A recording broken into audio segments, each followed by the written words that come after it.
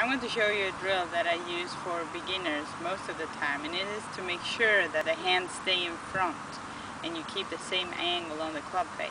I'm going to push the ball with no backswing. This could be really hard. I've done it quite a bit, and I make sure my hands stays in front. Okay, this is how I do this. So my feet are forward, hands stays in front, and I keep them there, and the ball goes up. What will happen most of the time for beginners is if they use their hands, the ball will run over the club face. Okay, use your hands, the club will run over the club face. You got to keep them in front and keep them there.